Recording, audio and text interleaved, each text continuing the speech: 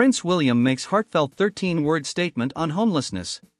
Before we continue this video, please support this channel by like and subscribe. Prince William opens up about homelessness in his new documentary Prince William, Can End Homelessness, airing tonight on ITV1 and streaming globally later this week.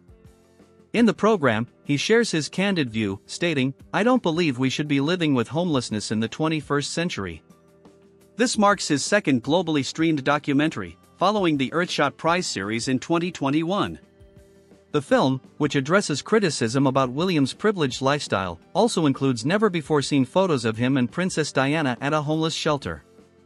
Notably, William mentions his brother, Prince Harry, for the first time in 6 years.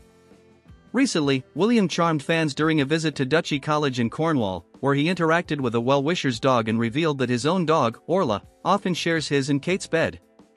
The couple's previous dog, Lupo, gifted by Kate's brother, passed away in 2020.